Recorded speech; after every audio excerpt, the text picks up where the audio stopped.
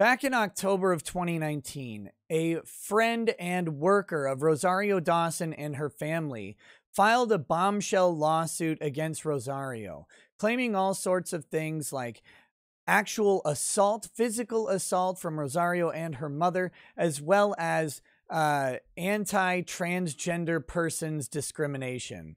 It was sort of regarded in a lot of ways as the next step of cancel culture, and this flared up in early 2020 because of Rosario Dawson's casting in The Mandalorian, a show which itself has seen plenty of allegations for cancel culture crop up, most notably the removal of Gina Carano over a couple of tweets, which many people find to be completely innocuous. That being said, this was another instance where Disney or any other large company or employer was under immense pressure and backlash from a dedicated community of people on Twitter who seemed to have the sole life goal of canceling someone else for some perceived injustice.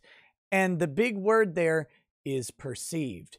Well, you probably don't know it because it wasn't really announced or covered heavily in a lot of circles, but Rosario Dawson's lawsuit has finally come to an end. What's the result, you might ask, right? Did she assault this guy? Is she guilty? Is she having to pay up? Was it a huge settlement? No. Turns out it was all bogus and the entire case was dismissed. Let's talk about it. I'm Nick Rekieta of Rekieta Law, a small law firm in central Minnesota. I'm a lawyer. I'm also a legal and political commentator on YouTube and on Odyssey. Wherever you're watching, go ahead, hit that like button, hit the subscribe button, and make sure you turn on your notifications. Don't do all the work of subscribing if you're not getting notified about it. Make sure you don't miss any videos. All right, so this story is coming out of Vanity Fair, which is basically, well, you can make up your own mind on Vanity Fair. I have mine, but it's who I saw report the story, so we're going to give them credit on it. But we're going to take a brief look at it to get the background of the legal issues here, and then I'm going to talk personally, I guess, about cancel culture, the dangers of it, and what people seem to not understand about these lawsuits, about these accusations, and about the responses to them, why they're so dangerous. This is a theme that hits pretty close to a lot of stuff I've covered on this channel, so make sure you watch to the end of the video so you get all of that information. All right, so here we go. The dispute destroyed a decades-long family relationship, generated headlines around the world, and divided a galactic fandom. Okay, Vanity Fair. Last week, it ended quietly and without public notice with a full dismissal. Or at least it ended in the U.S. legal system. No, that's the end. That needs to be the end of this stuff. The intense feelings surrounding the case of Dedrick Finley versus Rosario Dawson seem likely to endure. The problem with this is, as we're going to find out, a lot of the feelings about this were a lie. It's a lie. It's based on a falsehood. And that's why these allegations are so dangerous. The outcome doesn't matter for Rosario Dawson. People are going to be mad and call her an abusive, hateful monster forever. But she's completely cleared of all of this. And she's not completely cleared. You'll see.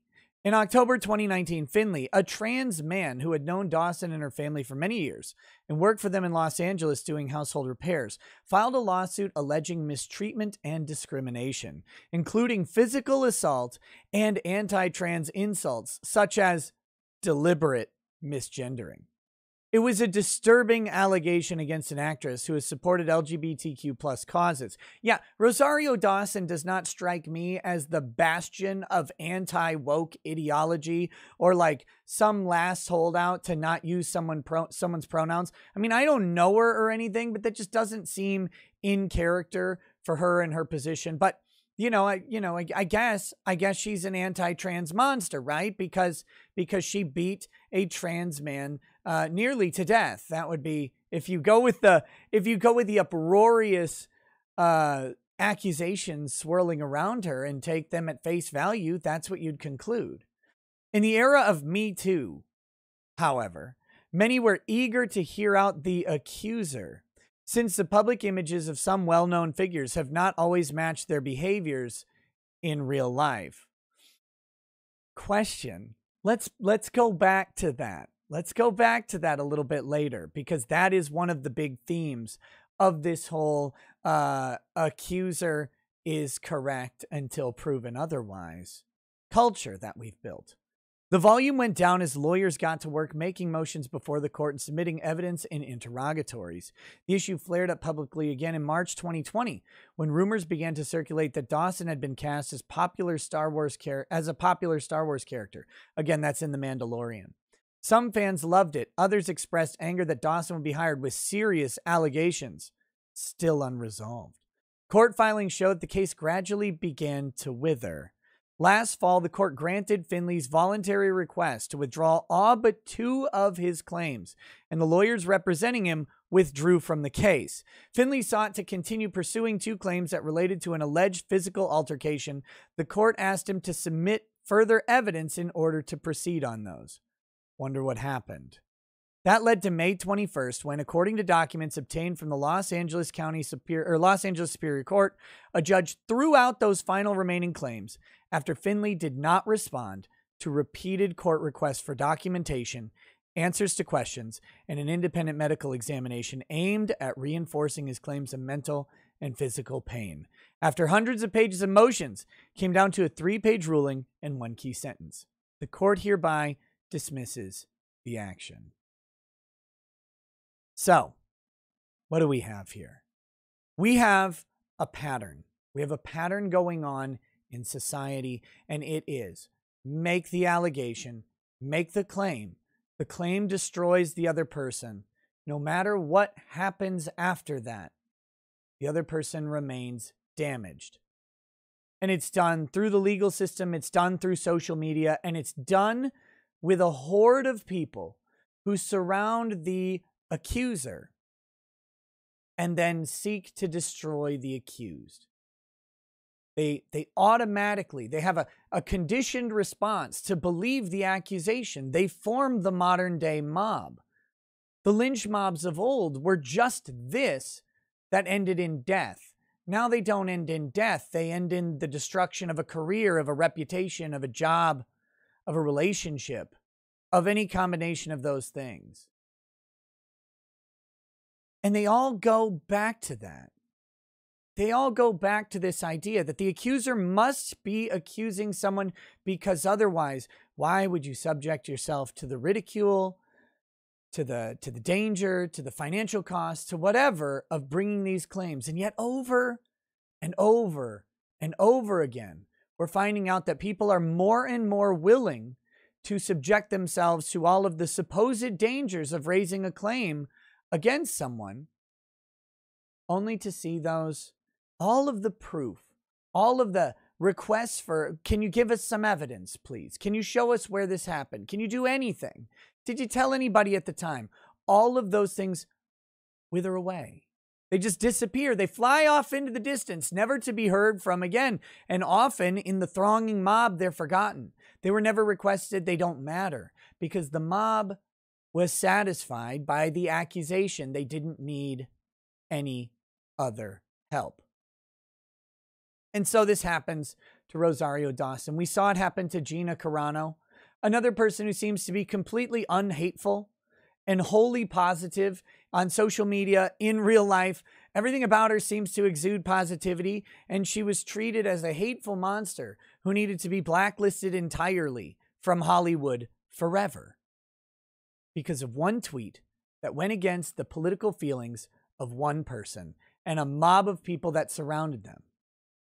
We've seen it in plenty of other cases as well. We've seen people destroyed over and over. And when asked for proof, when asked for evidence of these things, no one's ever seeming to be able to produce something concrete, something tangible. And that's what happened here. The reason his lawyers left, by the way, the reason this Rosario Dawson accuser's lawyers left, he was unwilling to cooperate with them to provide the information and evidence necessary to proceed on the claims. I'm going to guess it's because it didn't happen.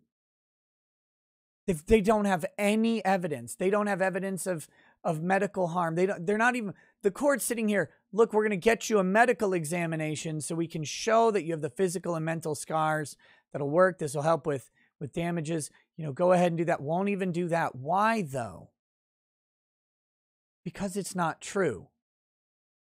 And we have to get away from this. We have to get away from the idea that the accusation makes the truth, because the accusation is just an accusation and anyone can make them. And we're getting to a point where people's entire lives are defined by their accusations because they've not been able to define their lives elsewhere.